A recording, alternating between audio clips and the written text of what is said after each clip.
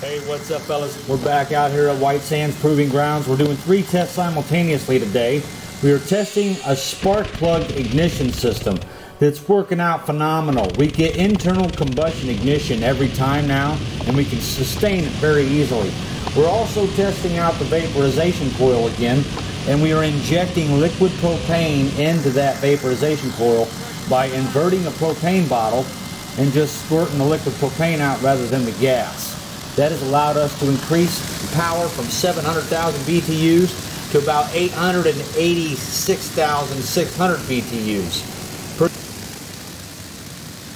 So let's take a real quick look at what we got here, guys. This is the burner. Now the spark plug probably would have did a little better placed back here somewhere, but I was worried that it might not ignite the system as well if the air wasn't mixed good enough yet. I think we would have been fine. This is the vaporizer coil on the bottom, and that is detached from the burner because we don't want to rob heat from the burner. It's essential this thing stays as hot as possible. We just want some of that infrared heat to heat this coil up. Now the purpose of this vaporizer coil is to allow us to inject liquid propane from an inverted propane bottle. If you turn a propane bottle upside down, it will eject liquid propane rather than the gas.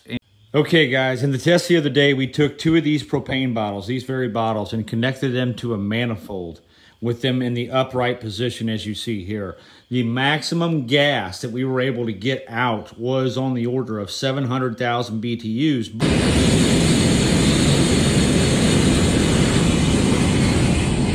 But that power dropped off with time due to the bottles boiling off their pressure and temperature.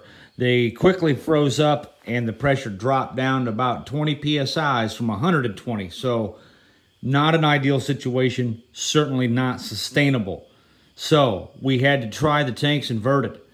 With just this one tank inverted, with it almost empty, we were able to get 880,600 BTUs out of the bottle.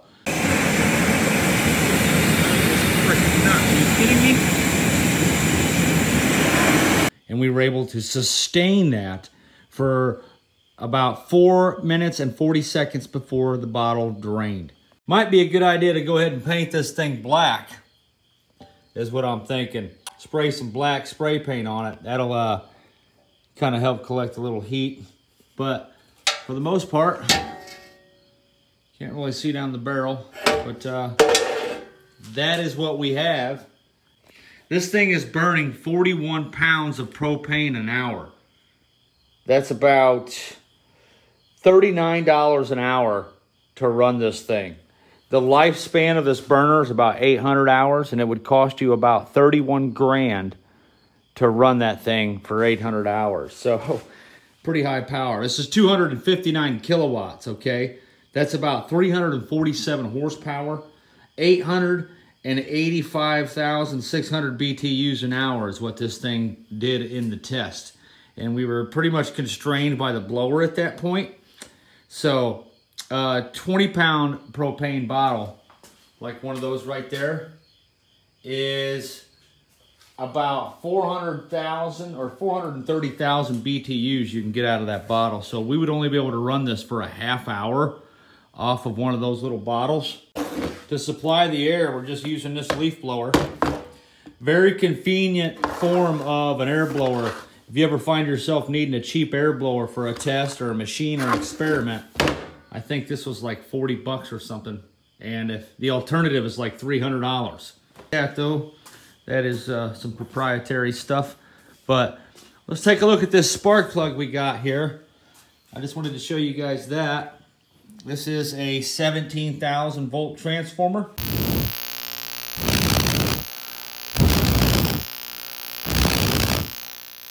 It doesn't want to blow out.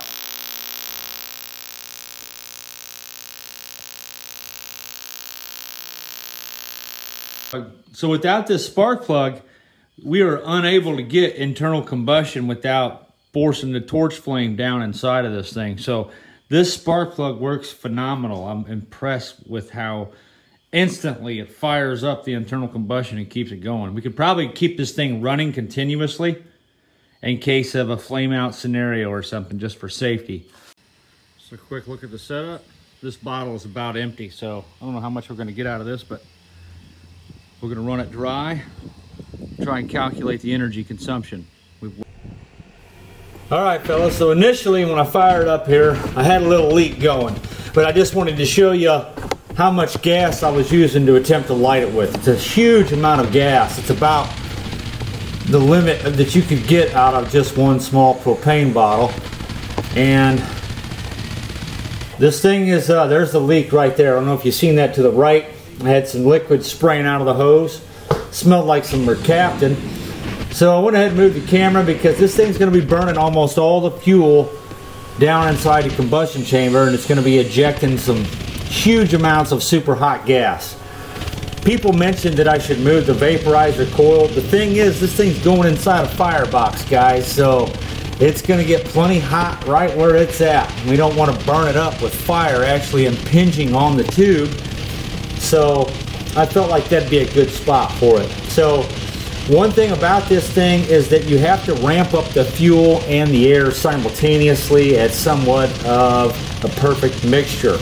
And because the vaporization tube is not yet heated up during the ignition process, it's not exactly a delicate situation. You get all these fluctuations, kind of like you're boiling fuel inside the tube there. So until the system normalizes and gets red hot, it's kind of hard to get it to adjust real good. We're at about 600 watts, 6.2 amps, about 110 psi. The valve's barely cracked on, and we're getting so much power out of this thing, we have reached the limit of the blower.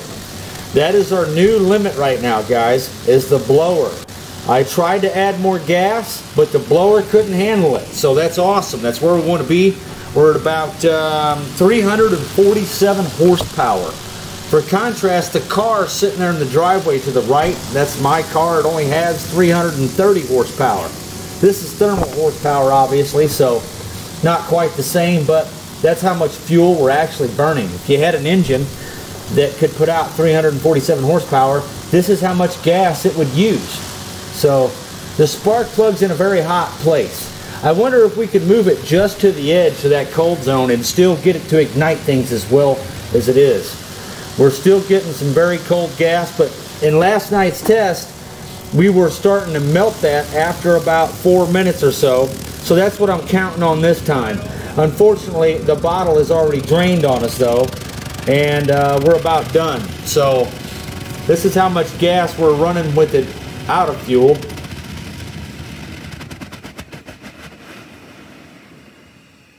Yeah, we're out of gas.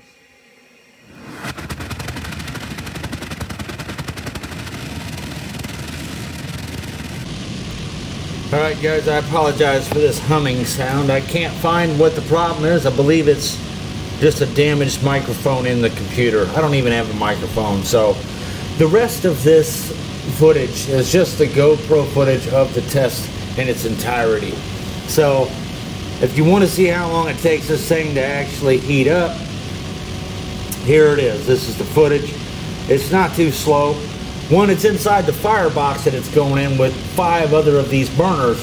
It's going to be a lot quicker, I can tell you that right now. We're not going to have to worry about none of these frost issues and none of that. But basically the goal of tonight was to test the power output. And we determined that to be on the order of 885,000 BTUs. The blower is now the limiting factor in the power output of this device. A larger blower would enable us to run at even higher powers, if you can believe that. If we were to turn this blower off with it as it is right now, or turn it way down, we would get 9-foot flames the size of this device's diameter. So an incredible amount of fuel is being burned in a very small area. Definitely an awesome burner. So that's where I'm at right now in testing. I could definitely say the spark plug works phenomenal. I couldn't be happier with the spark plug performance. We get internal combustion so easy now. So I think starting a bunch of these up at once It's going to be so easy now with this spark plug setup. We just got to find out if one transformer can run 6 spark plugs. So that's going to be one of my next tests. But I'm pretty much done for tonight because I'm out of propane. Tomorrow we're going to do the same test again with 2 full bottles. I just had to do it tonight with what we had. I couldn't wait. I wanted to see what this thing could do. But I keep running out of propane before we really get there. I think we ran at full power for like a lousy 2 minutes. So this power output reading is insufficient. We cannot actually call it this 885,000 BTUs. It may be far more than that.